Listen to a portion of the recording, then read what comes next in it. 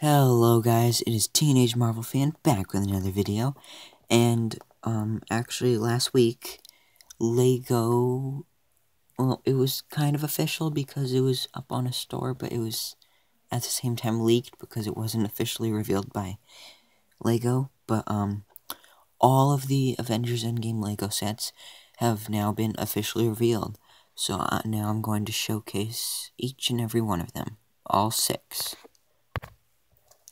Okay, so this is one of the new ones, and in my opinion, the best one. It's called the Avengers Compound Battle.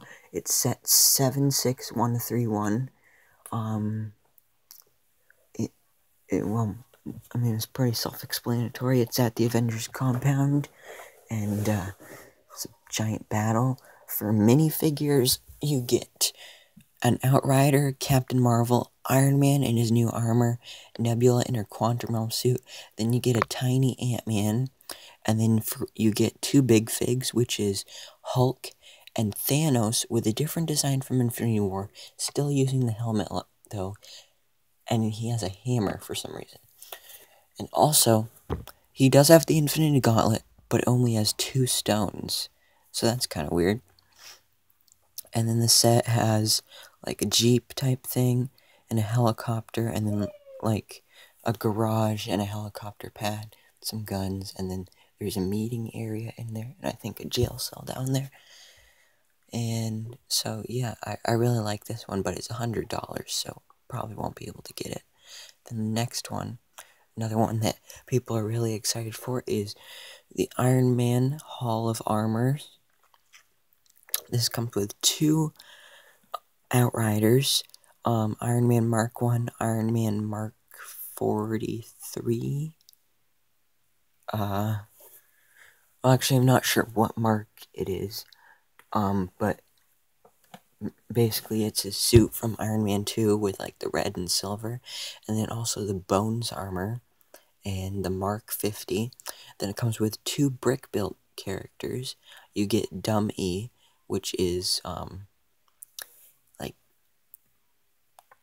remember, he was in the Iron Man movies, who's basically, well, this thing, yeah, that's Dummy. And then you get the Igor armor, which is the blue one. It looks terrible. Not the set, just the Igor armor. The set itself looks pretty cool. I mean, it has the, like, the different spaces for the armors, and then it also has a nice feature where if you buy multiples of the set, you can stack them on top of each other, or like hook them up in like a circle type thing if you want, if you have other Iron Man armors. So, on to the next one. Okay, so then here's the next set, which is another one that I'm really interested in, and it's only $35, so that's a reasonable price for a Lego set.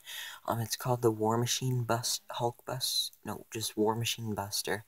It comes with 2 Outriders, along with Ant-Man and War Machine in their quantum realm suits, and then a War Machine themed Hulkbuster.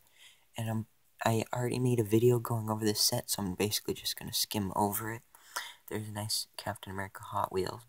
Okay, then here we have the Captain America's Outrider Attack. So this comes with 3 Outriders with very different designs, along with Captain America in his quantum realm suit, sporting a new headpiece and a very large motorcycle.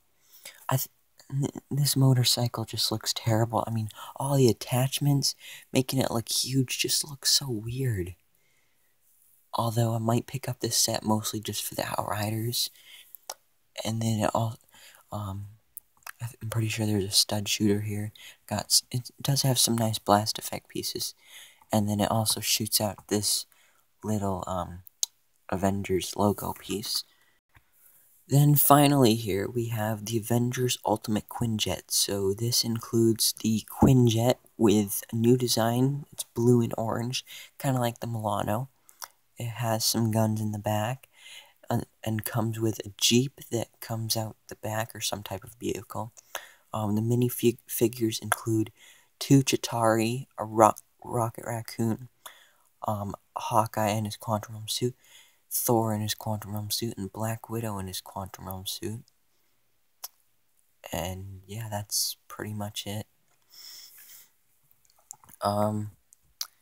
Yeah, so